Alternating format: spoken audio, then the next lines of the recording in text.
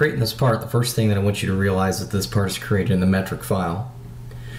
In Inventor, the easiest way is to come up and create your new file, go to the metric template, and select standard IPT. Once you've created that, what we're going to do is start this off out of the stock material. I'd like to start this off on the XY plane, and I'm going to try to draw into the positive X, positive Y quadrant. So I'm going to pan down a little bit and create a rectangle that's the entire height, the entire width of whatever it is I'm looking for. For this part, hopefully you can see that I've got 100 millimeters wide and I've got 65 millimeters tall. 100 millimeters wide, 65 millimeters tall. Once I've got that, I'll go ahead and click on front view so I can see the entire shape. I said a minute ago we're going to cut this thing out of solid stock, so I'm going to go ahead and finish sketch. Next thing we're going to do is try to extrude the entire part into the screen. So into the -Z, our total depth of 50 millimeters. One thing that you'll notice when you're doing metric parts is when you put it into our isometric view, it's going to lay it on its side. I want to try to reorientate that into a way that kind of resembles the shape that I'm trying to create. I'm going to put a new sketch on the front.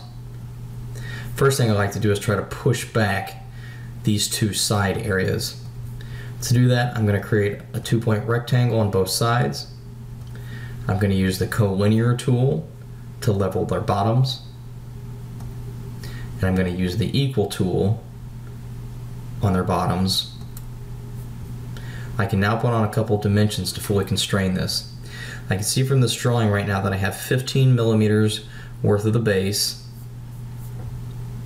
So from here to here, I have 15 millimeters. And then I'm going to have to add 15 millimeters into the center of that hole, and then 15 millimeters over to the part. So 15 millimeters plus 15 millimeters.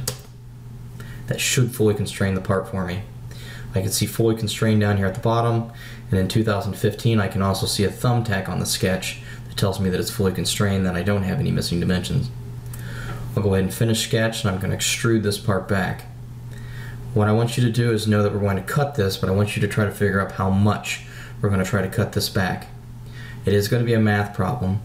I know that I've got 50 millimeters total, and I know that I want to keep 15 millimeters remaining. I have 50 millimeters total and 15 millimeters remaining. Figure out how much to cut back. Once I have that cut back, the next thing I'm going to do is try to cut the front face back. I'll create a new sketch in the front. I think I'm going to section off the bottom, just the section that I want to push back. I'll finish sketch.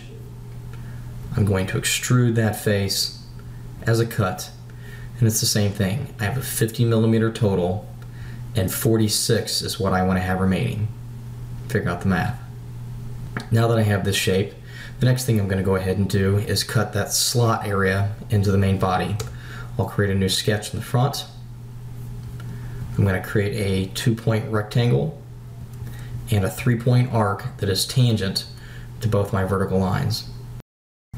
I'll now put on a couple of dimensions. I know that I have a 12 millimeter radius, and from the bottom up I have 25 millimeters to the center point of the circle.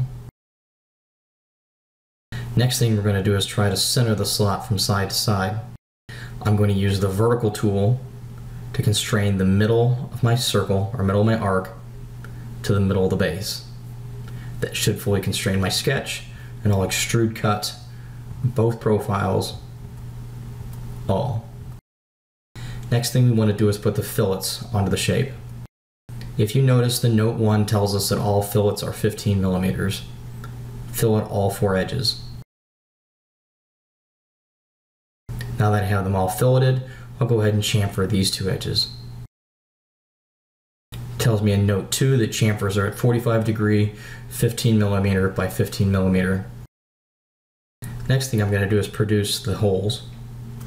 Create a new sketch on this bottom plate, and you should notice with 15 millimeters over and 15 millimeters back, our circle should share the same center points with our arc. I'm going to use the point tool to create center points for both of those holes. I'll now use the hole tool with a diameter of 12 millimeters through all, and the point tool should have automatically selected both holes. Create a new sketch on the side, create the last remaining hole, and do a cut all. Figure out what the diameter is, figure the location, use the hole tool, and create them. You now should have a completed part.